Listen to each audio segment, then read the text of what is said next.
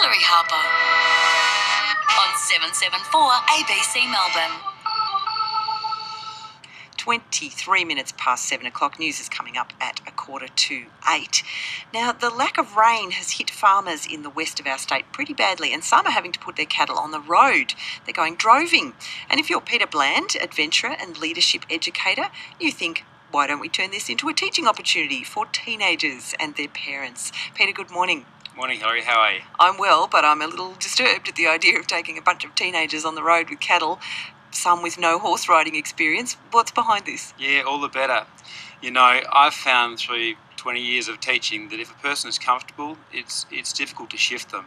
So let's make them uncomfortable first, then let's shift them, and let's transform them into the best version they can be. Do you need to take them by degrees, though, out of their comfort zone, rather than plonk them? Well, you do definitely want to have this perception that it's high risk and it's incredibly awkward.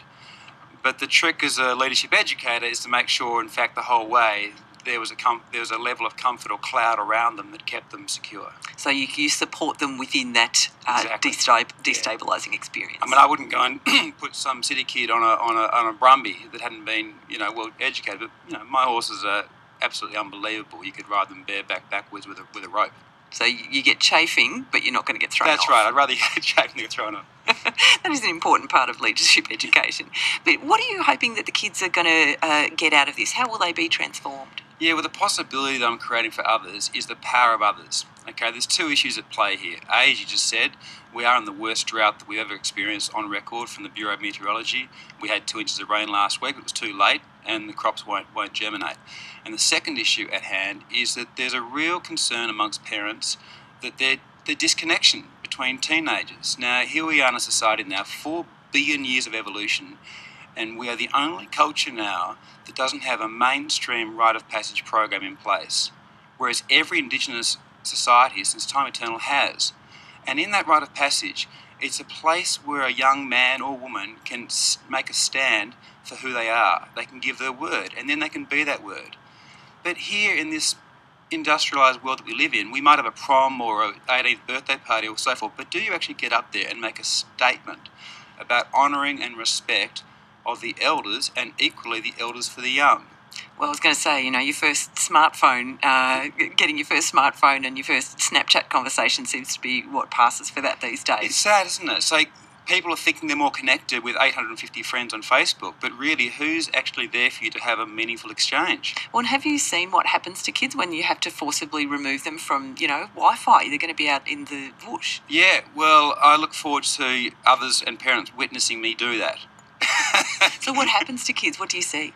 I see them, okay, and I see their vulnerability, and I see them step into a place of uncertainty. Because what happens, if you have a bias in your life or a tendency, you'll find that what that's operating there is a certain level of certainty. And they're going to certainty because they know it. But that knowing that they know mightn't actually serve them. And it begs the question, if there's maybe 10% of the world's knowledge that a person knows they know, or know they don't know, there's 90% of the world's knowledge they don't know. That's their blind spot.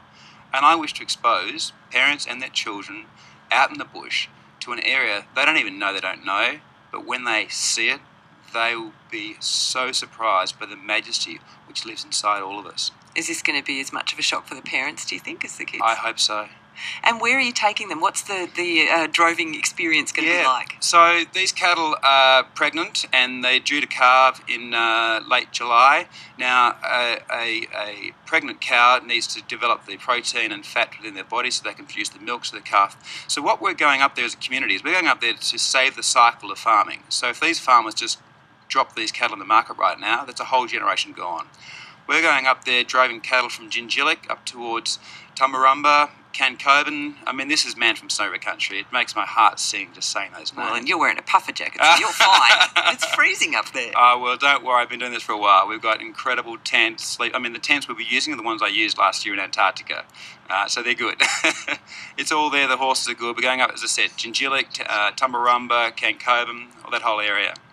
And how long are they going to be out of touch for? Yeah, I would recommend, people are welcome to come for a day or for 2 weeks or 3 weeks, whatever they like. I would recommend three days, because within those 3 days you get a certain level of uncomfortableness And we've got to get you a little bit dirty, a little bit sweaty, a little bit like, oh, Dad, Mum, the truck's flat or whatever. They've got to go through that to discover themselves. It's a process where they actually get a mutual respect and integrity reinstored in the family unit. Well, you've got to get to know your horse. As well as that, yeah. And the horse leadership that I'll be teaching will be largely initially on the ground, because a person needs to know how to move a horse on the ground before they hop on them. Yes, that would be useful, and the horse has got to agree to all that. Yeah, and there's a whole respect going on. So I teach people about horse energy and equine energy, and that's absolutely has to be mutual. Otherwise, it's power over as opposed to power with. You see the distinction? Well, I do, and I think that'll be a really interesting thing for an adolescent, because they're moving from a period of life where they have very little power into a period of life where they're starting to discover their power over various others and how to use that. And I think it's such a key moment in the formation of someone's identity, isn't it, when they start to work out their power but how they feel responsible using it. Absolutely, well said. And I think it's actually a gift to them to have a point where it's recognised, hey guys, we know you've been through this phase now, and now you're in this phase. And if you look at a young man, you're going from a young boy, it's about me, it's about mummy, help me, I will live forever. Yeah, these are all thoughts of a child. But as a rite of passage, you transit to a place where a young man or woman comes out saying, okay, I'm part of the universe, and I play a role with that. The power that I have is not for self, but for others. And I won't live forever, and I need to really contemplate the contribution that I'll make to this level of humanity at this stage in my life. So that's the transition we're making. The other key question is, you're providing horses, saddles, swags and meals for however long the people are going to be there. How much is this going to cost to learn to be yourself? It's free for the child. Yeah? Yep. That's a whole. If I get one message to the universe that I stand for the power of paying it forward and the power of others. PO, yeah?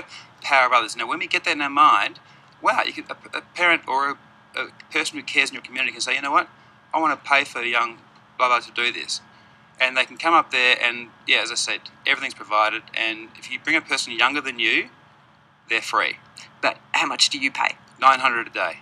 Okay, and that's for everything all-inclusive and the safety bubble. Everything. $5,000 horses, $20,000 horse trucks, $500,000 worth of cattle, all provided. Just rock up there with your boots and a pair of jeans and a rain jacket. Think of it as free smells and an interaction with 500,000 head of cattle. And memories that will live with you forever, and a mutual respect that will carry you as a family for your generation. And how do people get in touch with you, Peter? Just look up my name and the word leadership, or actually my website is www.leadershipgroup.com.au, www.leadershipgroup.com.au. And that's Peter Bland. And when is this set for? June, July? Yeah, well, I run, if a person rang me today, they could come riding with me this afternoon at Mount Macedon. The actual droving is from the school holidays, so that's the 18th of June to the 12th of July. But if people want to get prepared, they can literally send me an email through my website today, and I'll take them riding next week. Fascinating stuff. We might have to touch base with you afterwards and find out how it went. Peter Bland, adventurer, founder of Leadership Group and leadership educator, and that droving experience with teenagers and parents or carers happening in the June-July school holidays. It's 28 minutes to 8 o'clock on 774 ABC Melbourne.